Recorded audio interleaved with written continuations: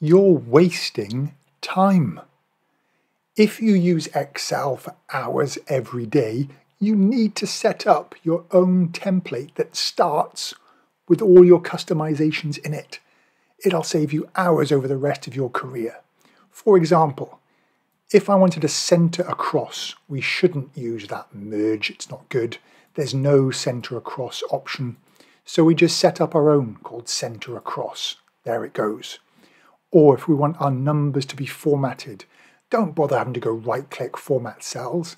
Just click the comma. And I've set this comma to format the numbers exactly like I want them to be set. Also, I've got my own table style. I like this one. Okay, Wynn's fave. And I've got my own slicer style set up. I've got my own pivot table options. It's pretty straightforward to do. I'll show you how. Let's go.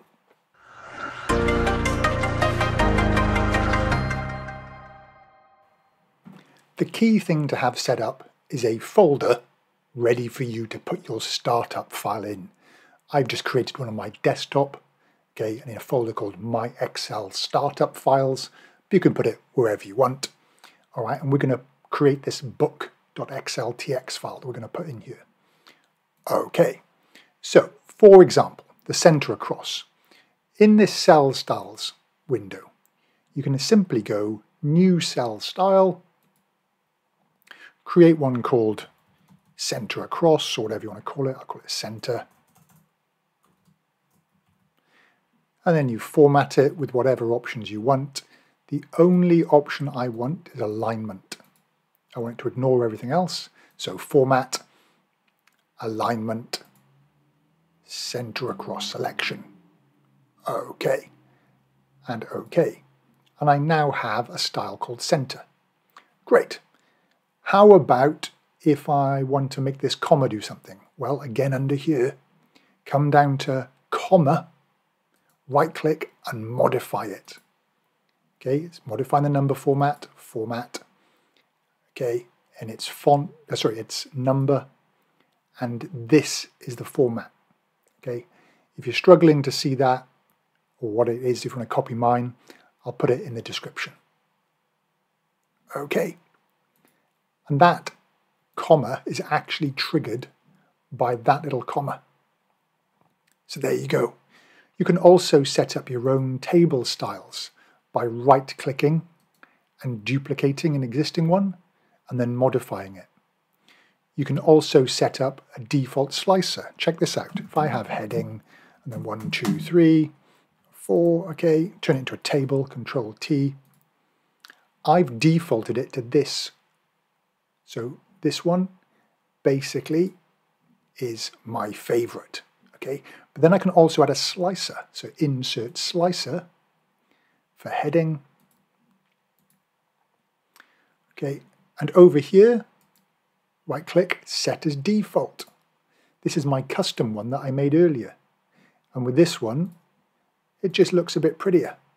Okay, and all you do, right click and modify an existing one and then edit it. Okay, oh sorry, right click and duplicate an existing one. So right click, duplicate, and then edit it to your style. Great. Make sure you haven't got anything in any columns. Clear out everything else. What do you do then? Okay, the critical bit. File. Save as. Okay, I'm just going to use my little toolbar here, but just go File, Save As. So Save As. And basically you want to go to your folder that you set up, the one I mentioned earlier. Okay. Annoyingly, you then want to change this to XLTX, and when you do that, it changes what folder you're in. So actually do this step first. If you don't see these extensions, you're just looking for Excel template. Okay, it takes you to this different folder. Then go back to your startup folder and save this with this exact word, book, capital B. That's it, book. Okay. And then click Save. Then, the next time you open up Excel, those things will appear if, okay?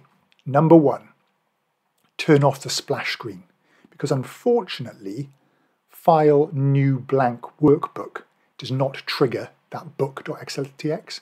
So what you have to do, under Options, and I'll show you a couple of other things under here in a second, under Options, okay, you need to turn off your splash screen.